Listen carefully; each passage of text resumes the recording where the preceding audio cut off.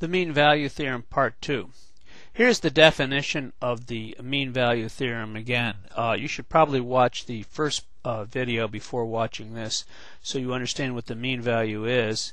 You might stop the movie and reread this definition.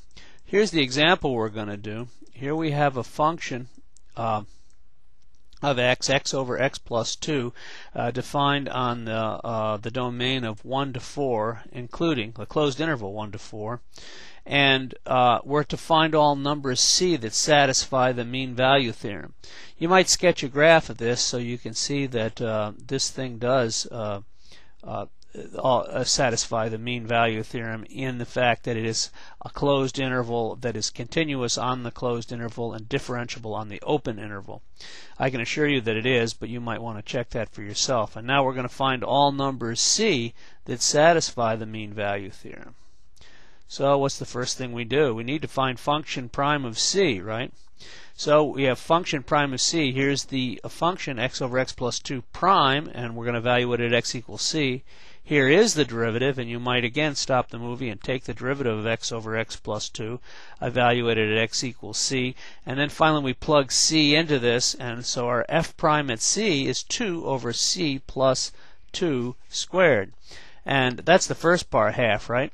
And then the second half we have to find f of b minus f of a over b minus a. So we b of course is 4 and a is 1. And it's the endpoints of the domain. I plug 4 into the function and then I plug 1 into the function and I end up with a number 1/9.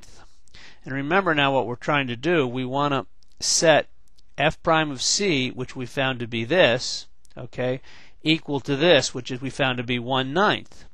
So if I do that, I'll get 2 over c plus 2 squared equals 1/9. That's the equation. Now I just have to solve for c. So I do a little cross multiplication, and I end up with c equals negative 2 plus or minus 3 times the square root of 2. It looks like I end up with 2 c's, but only one of these is in the domain from 1 to 4.